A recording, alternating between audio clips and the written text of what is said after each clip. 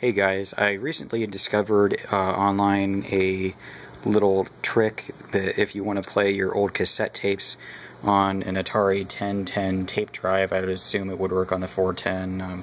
I think there might be another model, I don't know, but I got the 1010 anyway. But found a little trick to play your cassette tapes on it, so I thought it was pretty neat.